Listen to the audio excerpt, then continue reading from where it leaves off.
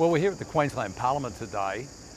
Some amazing things have happened. I've gone in today on behalf of One Nation and the people of Queensland, particularly North Queensland, the cane farmers that have been battling so hard for so long to broker a deal with Wilmar. Going back earlier this week, the LNP came to me and they said, Steve, can we get your vote to support a motion that we're going to put forward, and an urgency motion so they can put their bill before the House. What we always consider is the best thing for cane farmers in North Queensland and the best thing for farmers generally. So I supported their bill. It went down in the Parliament last night.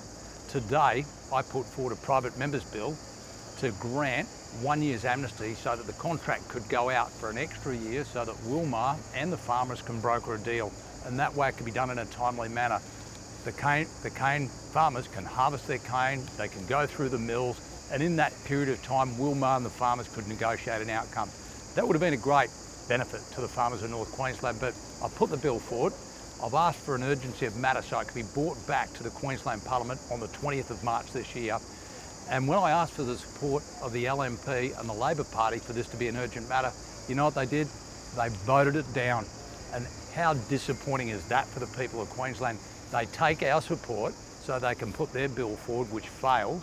We put a bill forward that was common sense to look after all cane farmers and Queenslanders generally so that a deal could be broken in a timely manner, and the LNP turned their backs on the farmers of Queensland. They turned their backs on the Parliament, and to be brutally honest, I was absolutely disgusted with their attitude, the way they treat North Queensland, the same way the Labor Party treats North Queensland. They just don't care. But it's people like George Christensen, and now the heat's really on him down in the federal Parliament. What's he going to do? Is he going to stay with the LNP, the same people who don't care about North Queensland, or is he going to do something different? I had the guts to stand up and make a difference. I hope there's a whole lot of other politicians out there that do just the same, because we're about putting people before politics, and today in Queensland Parliament absolutely demonstrated the both major parties, they've just lost their way. They're interested in getting re-elected in an expedient manner. They don't care about the farmers, they don't care about people throughout Queensland, and we're putting people before politics. The option's up to you when the next election comes around.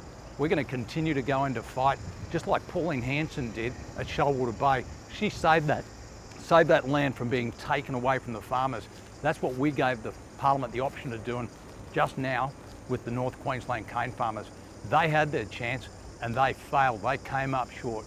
This is about Queenslanders, we're about Queenslanders, and we're not going to let you down.